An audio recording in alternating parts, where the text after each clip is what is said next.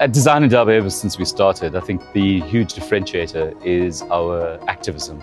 We utilize design as that skill or facility to improve the quality of life. And really, a lot of what we try to do, even with the conference, is to let the genius leave the building. It's not about booking a speaker. Design Indaba, we don't think of it as a conference. We think of it as a platform.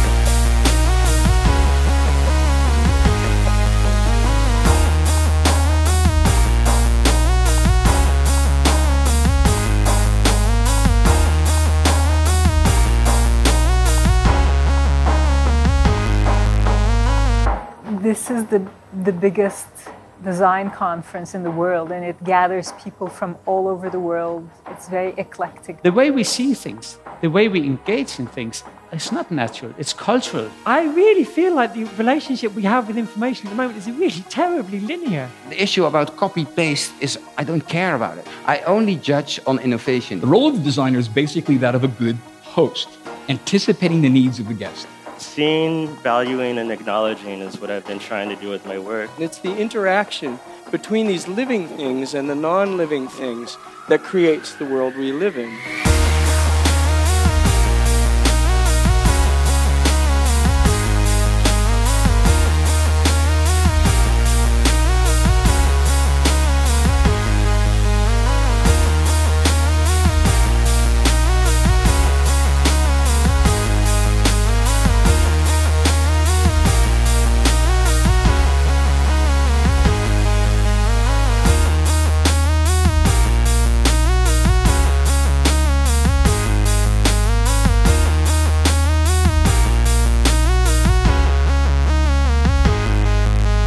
Design Indaba has always been about crazy eclecticism. You can't shoehorn Design Indaba into a particular theme.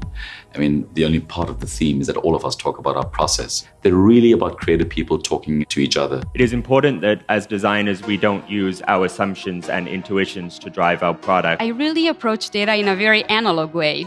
I'm not a dictator. I'm a collaborator with my clients. Music can be used to manage pain. Education is something that brings equality to different social classes. We think it's worth it to plant back something into our community. It's our responsibility as designers to do something about it.